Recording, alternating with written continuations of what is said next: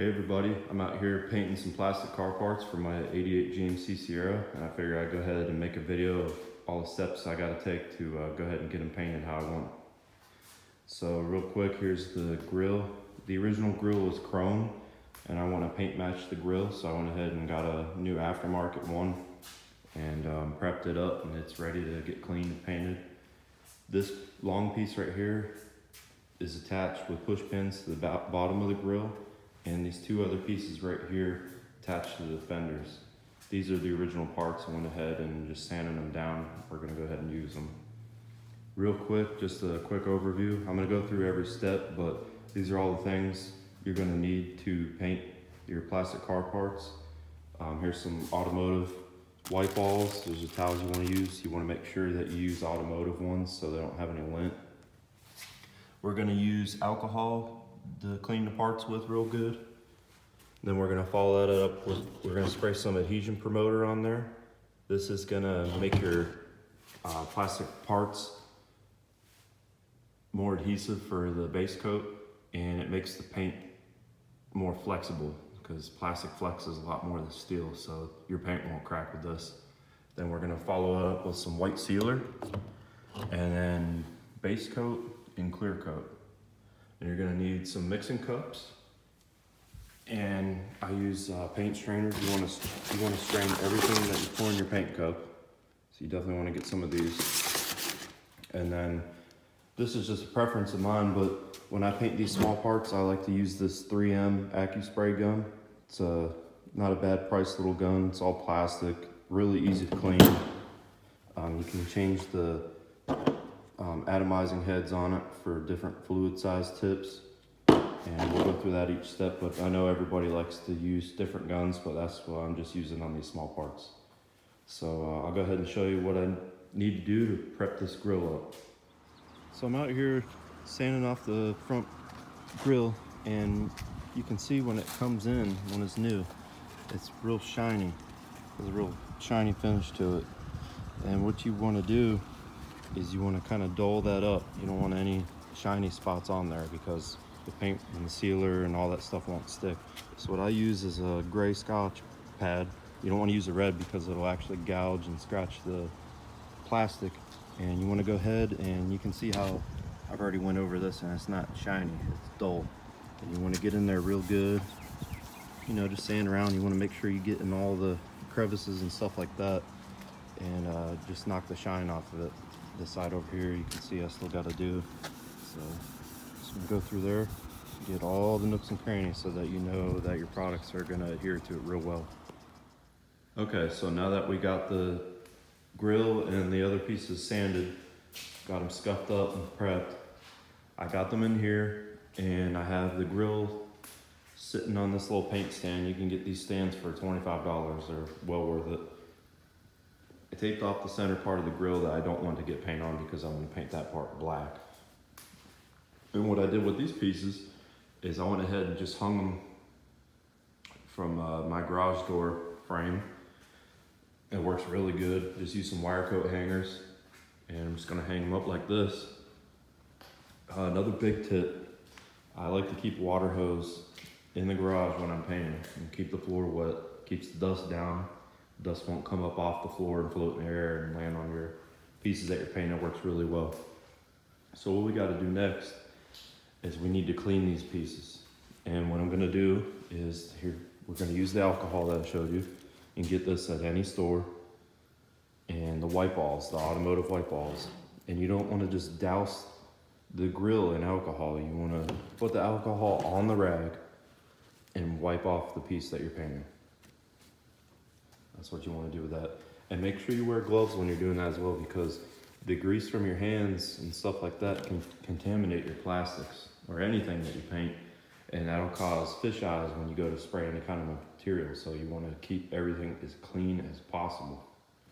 So we're going to go ahead and do that, and then I'll show you the next step. So I got the panels all wiped off with alcohol and wipe all wipes. One little tip, this just might be me and I might be incorrect on this, but when I like to wipe down a panel, I like to just wipe it in one motion, one way. I don't like to sit there and kind of scrub like this, because the way I think about it, I feel like if there is an impurity there, I might be pushing it into that plastic. So when I wipe something down, I just like to go in one direction best I can. But that's just me.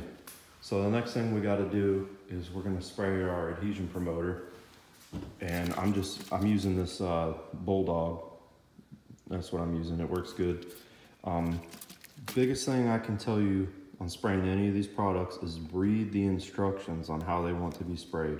Don't do what you think it needs unless you have a lot of experience. So this says to shake it well, use the spray gun tip 1.2 to 1.4. And this stuff's really thin, so I'm gonna go ahead with the smaller tip and I'm gonna use a 1.2 millimeter. And follow the coating instructions. Just don't do what you want, and then when you have a bad result, just blame it on the product. Like, give the product a chance. Do what it says you need to do.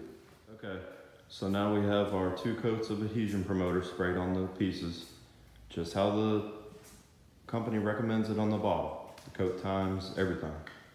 Came out pretty good. I'm glad I went with the 1.2 millimeter tip. I think it sprayed it really good and it flowed really good out of the gun. Biggest thing I recommend, use a paint respirator. I only have mine off right now, so I can talk on the camera, but you need to get a respirator made for paint because these products are dangerous to breathe in. So next what we need to do is we need to come over here and mix up our sealer.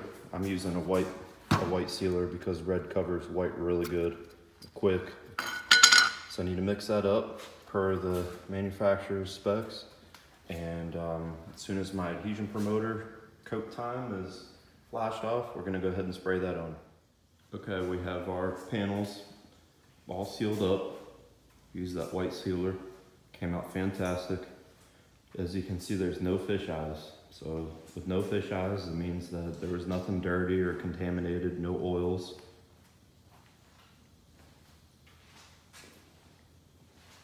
Looks great. Couldn't be happier with it so far.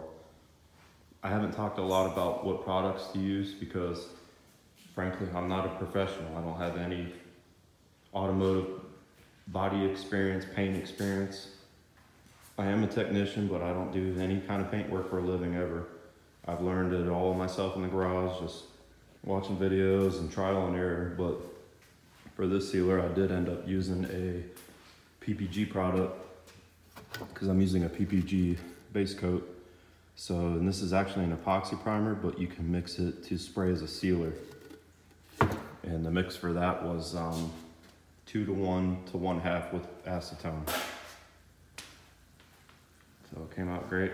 It says in the material data sheet, which is what you want to look at on all your products, follow the instructions. As you can see, it says to top coat 60 minutes for this product. So that's what we're gonna do. We're gonna wait 60 minutes before we spray our base coat. I'll bring you back after we spray the base. All right, so we waited an hour, like the instructions said for our sealer, and I came out and sprayed 2 coats of base. Now I'm using PPG Deltron base coat for this, and this is their torch red, which is, if you see my other videos, this is the color of the truck.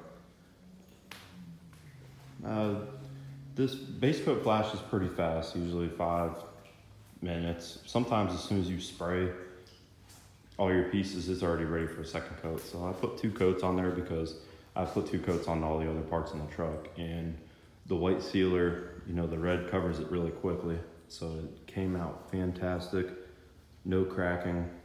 So we know everything's adhering correctly. So what we're gonna come do now is we're gonna do about 2, maybe 3 coats of clear. And that should do it. I'll bring it back after I spray the clear. All right, so we got 3 coats of clear applied on all of our parts. Came out very well. I can't be happier with it. Especially for somebody at home just painting in their garage, turned out really good. Very little trash in it. 1 tiny little speck there. I can live with that. I could wet sand it out if I want to, but we'll see. Look really good.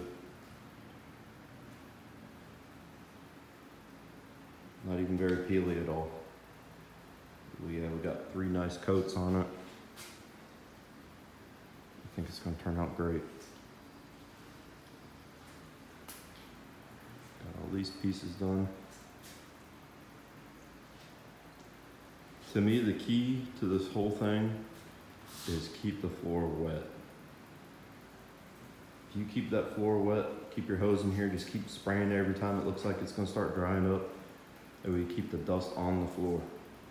You won't have any stuff floating in there, you won't get any trash in your parts. But I'm gonna let this dry for a little while.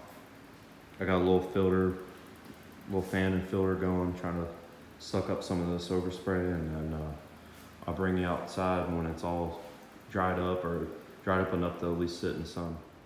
All right, so we got all the pieces done. Got them outside sitting in the sun. Figured maybe the sun will help the solvents escape out of the parts, but the reason I wanted to come out here at the end is that I had bought a grill and those other 3 pieces and took them to a body shop to have them painted. Mainly because I've painted this whole truck myself, but mainly because I was really busy at the time. I just wanted to have somebody else get them done, and I had tried painting plastic parts before and had a little bit of trouble. But I had to redo everything because I was just extremely disappointed with how everything came out. And I'll just show you some of the things I'm talking about. Like, camera's probably not gonna pick it up, but down there you can still see it's black, the color of the plastic, because they didn't even use any sealer on anything. And parts of it, they just didn't coat it well at all. You see how dry that is over where the sun is in this area? It's because they didn't get a nice even coat on everything. So I was extremely disappointed, and they painted this black for me like I wanted, but the black just scrapes off of my finger.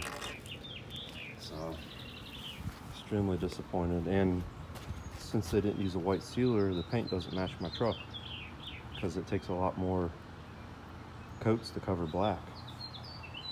But it came out pretty good. I'm pretty happy with it. Now I will give it to them that they laid the finish down a little smoother for the most part than I did, but I have way less trash in it, and it matches, and I know everything's right on it because I use the adhesion promoter and the paint won't peel off. I'll show you these other pieces. These were the biggest problems. So when I got these pieces back from the body shop, this paint area had a little crack in it, and this, you can just peel the paint off of this. Look at that. Look at that. No sealer, no nothing. Just black plastic. This one had a crack in it as well. Peel the paint right off. They ran the heck out of this piece. I don't know if you can see it. There you go. They ran the heck out of it. Paint chipping off of there. This piece has so much trash in it. You see all the trash? All those specks look like glitter. That's trash. It's dirt. Unbelievable. Anyway, I just did it myself, and I used all the steps I showed you, and everything came out great. Biggest thing I think that worked is using the adhesion promoter. You need that on plastic parts. Probably why I had trouble before is I didn't use it, and it worked fantastic. And yeah, using the sealer. Got to use a sealer. You have to. But anyway, thanks for watching the video. Like, comment, subscribe. I'll see you on the next one.